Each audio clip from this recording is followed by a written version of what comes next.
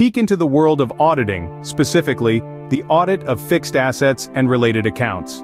Auditing, in its simplest form, is a systematic examination of data, statements, records, operations and performances of an organization. It's a third-party perspective that ensures accountability and transparency in financial reporting.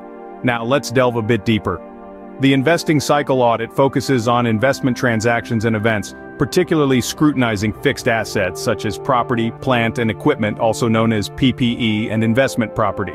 These assets are integral to an organization's operations and represent significant capital investments.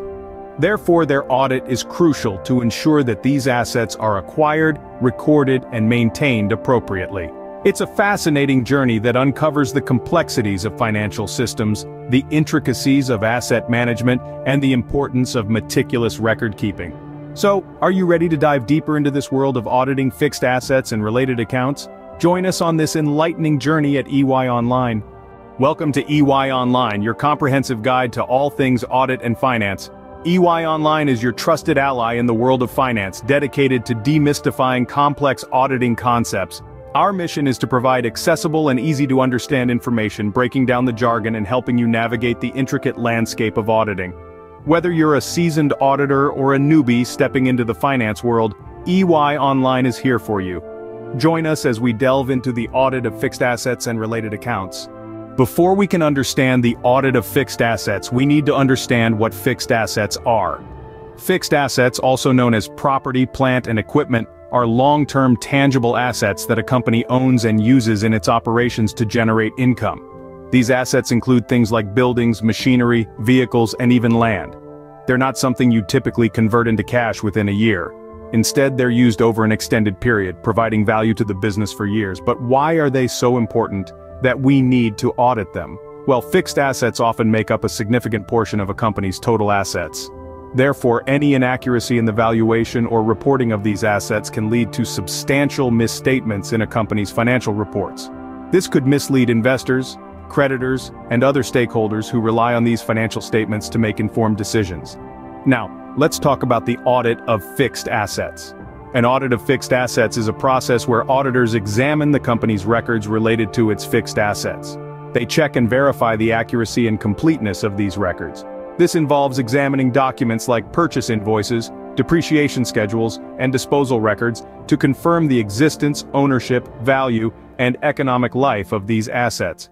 Importantly, the audit of fixed assets also includes an assessment of the company's internal controls over the acquisition, use, and disposal of these assets. This is to ensure that the company has effective systems in place to prevent or detect errors or fraud that could affect the value of its fixed assets.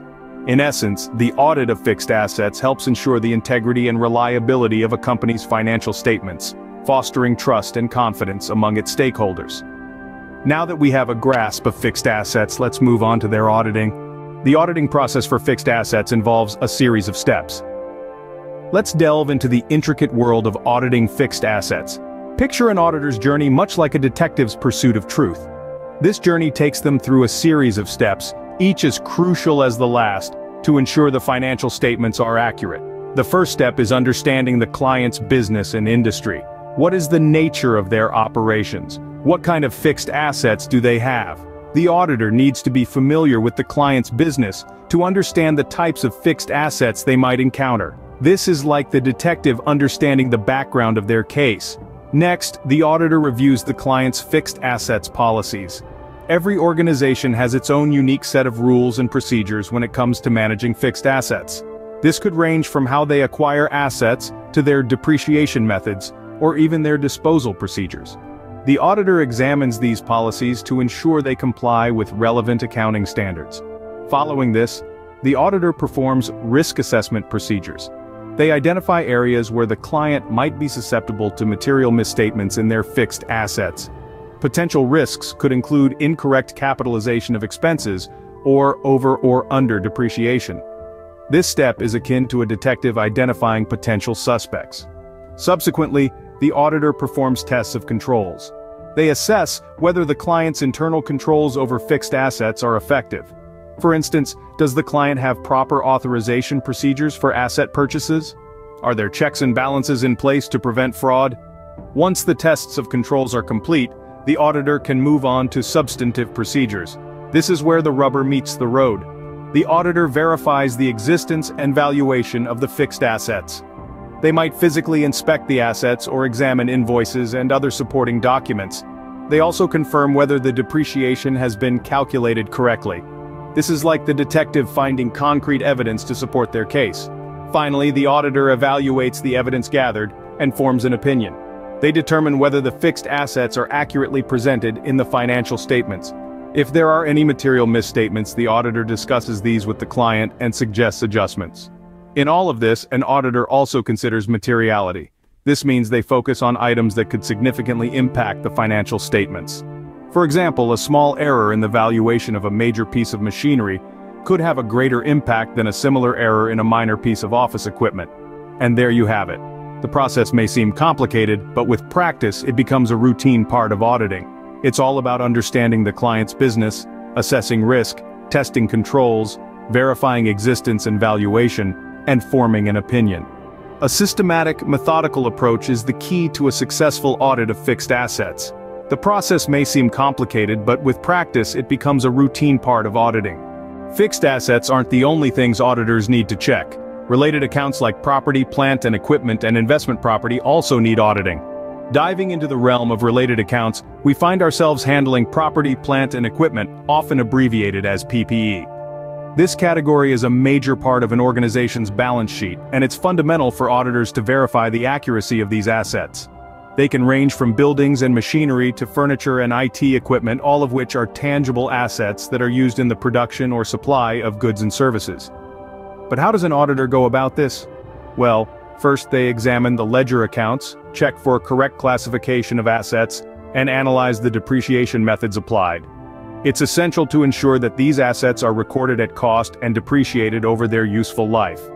In addition, auditors also look at the physical verification of these assets. This could involve visiting the site where these assets are located and cross-verify them with the ledger. A discrepancy here could indicate potential issues that need to be addressed.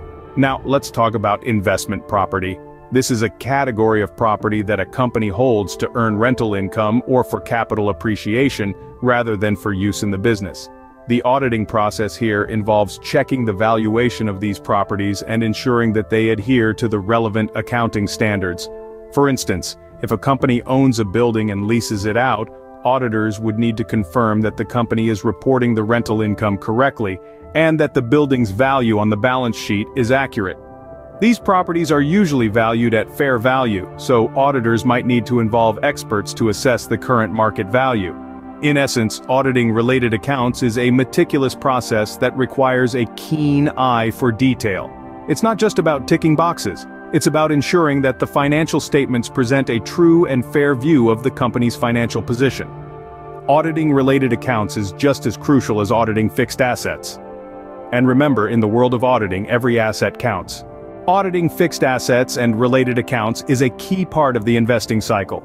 It's a crucial process that we've been discussing throughout this video, and it's the cornerstone of a successful investing cycle. Let's take a quick jog down memory lane. We started with defining what auditing fixed assets is all about. It's the process of examining the records and reports related to a company's tangible assets, making sure that everything is in order and nothing is amiss. It's about ensuring accuracy, integrity, and reliability in financial reporting. Next, we delved into the process of auditing fixed assets. We looked at how auditors examine the purchase of assets, scrutinize the maintenance records, and verify the depreciation calculations. This is done to ensure that the assets are not only reported accurately, but are also being used efficiently and effectively. Then we explored the audit of related accounts. We talked about how auditors review the accounts associated with fixed assets, like property, plant and equipment, and investment property. This step is crucial to get a comprehensive understanding of a company's financial position and to ensure the fair presentation of these assets in the financial statements. And now, we've reached the end of our journey. But the learning doesn't have to stop here. If you found this video helpful, share your thoughts in the comments. Don't forget to like this video and subscribe to EY Online for more insights into auditing and finance.